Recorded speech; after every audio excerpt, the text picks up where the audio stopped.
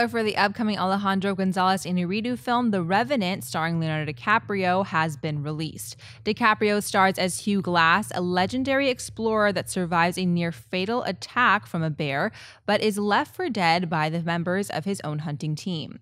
Glass must navigate his way through the cold winter to survive. The movie also stars Tom Hardy, Domnhall, Gleeson, and Poulter. The Revenant opens on Christmas Day in limited release and expands in January of 2016. Schnepp, what are your thoughts on this new trailer for The Revenant? So awesome.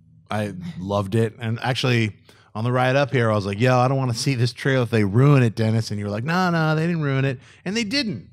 They show the bear scene, like little quick blast of that.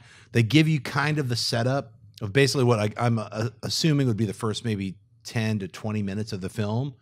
And then what's going to happen for the rest of it is like kind of a revenge thing. But man, does it look good. It looks so good. It looks so well shot. Every shot is incredible.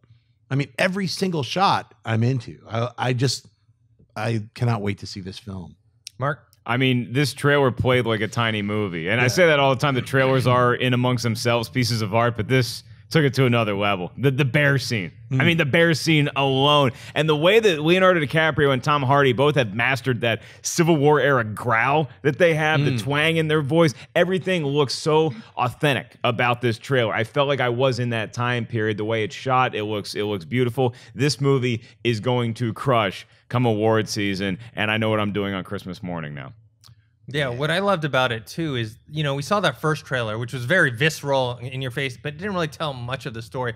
This one kept the same tone of that one, but it clued us in on more of the story of now we know he has a son, and that's like part of why he wants redemption and revenge on Tom Hardy. He didn't only get left behind. It's one of those things where, because at first when I read the synopsis, I'm like, well, maybe they thought he was dead and they left him behind, and there was nothing, you know, wrong with that. Kind of like the story with the Martian. It's like it wasn't their fault. But now we're seeing, okay, they didn't just leave him behind. They like, you know, killed his son, and now he has nefarious. Yeah, and then yeah. Speaking of cinematography, it looks amazing. Emmanuel Lubezki, who did Birdman and Gravity, he's shooting this all natural light.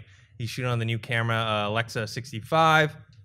It's crazy how good this thing looks. And yeah, we got Inarritu directing, Lubezki cinematography, and then two of my favorite actors, DiCaprio and Hardy, you know, going off of each other. Right. Like, so it's gonna suck, right? Yeah, I guess. Right, guys? Yeah, you put all that in suck. together, and it's gonna be. Yeah, I will be so disappointed if I don't love this movie. Yeah, my expectations are too high. I can't imagine anybody seeing this trailer and being like, I'll wait for Redbox. Yeah. Like, you got to see this thing in the theater, right? That last shot with the horse skimping. Whoa! There were so many shots in that trailer. I watched it on our little phone. I was like, oh my God, I can't wait to see that big. You know, it's so beautifully shot. The tension too. I love trailers that build. And this, like the way they built the tension in this is you just hear the breathing through the whole trailer. And it just like keeps building up. It's like really well done.